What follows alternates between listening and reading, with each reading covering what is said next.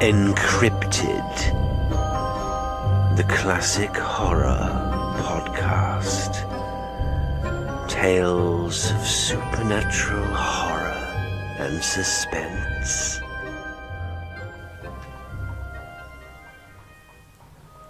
So these 7 children, Anne and Matilda, James, William and Henry, Harriet and Dorothea, came to live with their grandmother.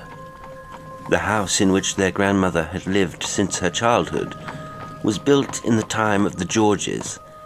It was not a pretty house, but roomy, substantial and square, and a great cedar tree outstretched its branches almost to the windows. When the children were come out of the cab, 5 sitting inside and 2 beside the driver, they were shown into their grandmother's presence. They stood in a little black group before the old lady, sitting in her bow window, and she asked them each their names, and repeated each name in her kind, quavering voice. Then to one she gave a workbox, to William a jackknife, to Dorothea a painted ball, to each a present according to age, and she kissed all her grandchildren to the youngest. "My dears," she said, "I wish to see all of you bright and gay in my house. I am an old woman, so that I cannot romp with you, but Anne must look to you, and Mrs. Fenn too, and every morning and every evening you must all come in to see your granny, and bring me smiling faces that call back to my mind my own son Harry. But all the rest of the day, when school is done, you shall do just as you please, my dears. And there is only one thing, just one, I would have you remember. In the large spare bedroom that looks out on the slate roof, there stands in the corner an old oak chest. Aye, older than I, my dears, a great deal older than my grandmother. Play anywhere else in the house, but not there." She spoke kindly to them all, smiling at them, but she was very old, and her eyes seemed to see nothing of this world. And the 7 children, though at first they were gloomy and strange, soon began to be happy and at home in the great house. There was much to interest and to amuse them there. All was new to them. Twice every day, morning and evening, they came in to see their grandmother, who every day seemed more feeble, and she spoke pleasantly to them of her mother and her childhood, but never forgetting to visit her store of sugar plums. And so the weeks passed by. It was evening twilight when Henry went upstairs from the nursery by himself to look at the oak chest. He pressed his fingers into the carved fruit and flowers and spoke to the dark, smiling heads at the corners, and then, with a glance over his shoulder, he opened the lid and looked in. But the chest concealed no treasure, neither gold nor baubles, nor was there anything to alarm the eye. The chest was empty, except that it was lined with silk of old rose, seeming darker in the dusk, and smelling sweet of potpourri. And while Henry was looking in, he heard the softened laughter and the clinking of the cups downstairs in the nursery. And out at the window he saw the day darkening. These things brought strangely to his memory his mother, who in her glimmering white dress used to read to him in the dusk, and he climbed into the chest, and the lid closed gently down over him. When the other 6 children were tired with their playing, they filed into their grandmother's room for her good night and her sugar plums. She looked out between the candles at them as if she were uncertain of something in her thoughts. The next day Anne told her grandmother that Henry was not anywhere to be found. "Dearie me, child, then he must be gone away for a time," said the old lady. She paused. "But remember, all of you, do not meddle with the oak chest." But Matilda could not forget her brother Henry, finding no pleasure in playing without him, so she would loiter in the house, thinking where he might be, and she carried her wooden doll in her bare arms, singing under her breath all she could make up about it. And when one bright morning she peeped in on the chest, so sweet-scented and secret, it seemed that she took her doll with her into it, just as Henry himself had done.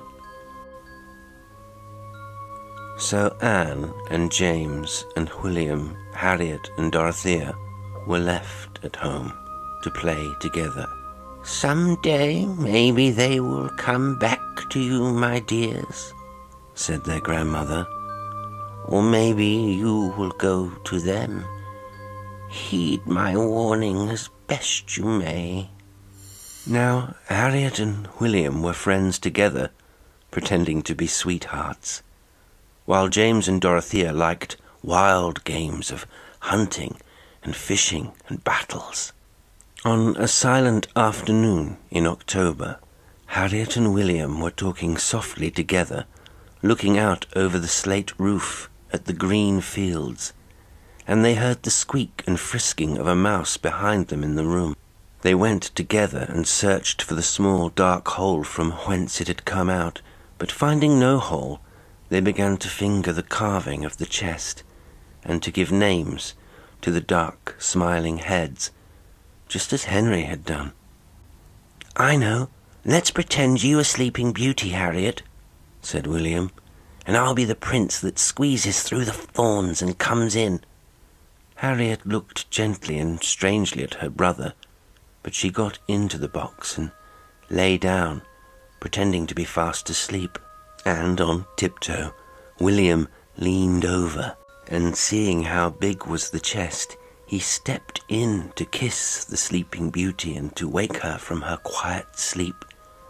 Slowly, the carved lid turned on its noiseless hinges, and only the clatter of James and Dorothea came in sometimes to recall Anne from her book. But their old grandmother was very feeble, and her sight dim, and her hearing extremely difficult. Snow was falling through the still air upon the roof, and Dorothea was a fish in the oak chest, and James stood over the hole in the ice, brandishing a walking stick for a harpoon, pretending to be an Eskimo. Dorothea's face was red, and her wild eyes sparkled through her tousled hair, and James had a crooked scratch upon his cheek. "You must struggle, Dorothea, and then I shall swim back and drag you out. Be quick now!" he shouted with laughter as he was drawn into the open chest, and the lid closed softly and gently down as before. Anne, left to herself, was too old to care overmuch for sugar plums, but she would go solitary to bid her grandmother good night, and the old lady looked wistfully at her over her spectacles. "Well, my dear," she said with trembling head, and she squeezed Anne's fingers between her own knuckled finger and thumb. "What lonely old people we two are, to be sure." Anne kissed her grandmother's soft, loose cheek. She left the old lady sitting in her easy-chair, her hands upon her knees, and her head turned sidelong towards her. When Anne was gone to bed, she used to sit reading her book by candlelight. She drew up her knees under the sheets, resting her book upon them.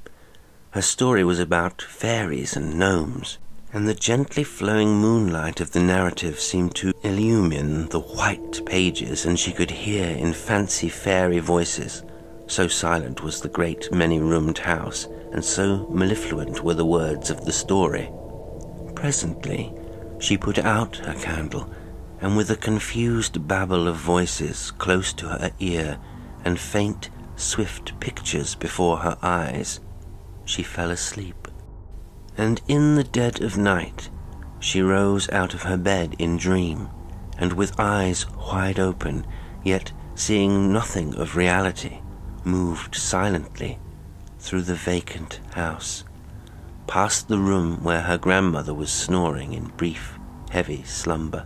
She stepped lightly and surely, and down the wide staircase, and Vega the far shining stood over her against the window above the slate roof. Anne walked into the strange room beneath, as if she were being guided by the hand towards the oak chest. There, just as if she were dreaming it was her bed, she laid herself down in the old rose silk, in the fragrant place. But it was so dark in the room that the movement of the lid was indistinguishable. Through the long day, the grandmother sat in her bow window. Her lips were pursed, and she looked with dim, inquisitive scrutiny upon the street where people passed to and fro, and vehicles rolled by.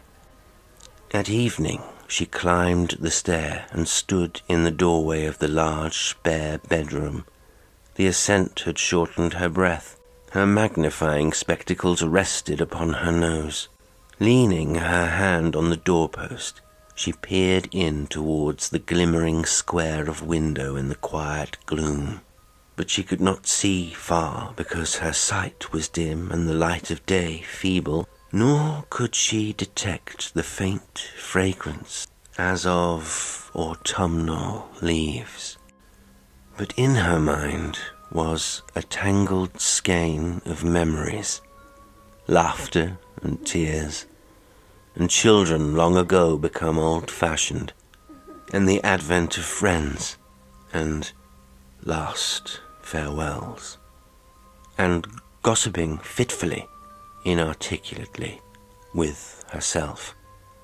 The old lady went down again to her window seat.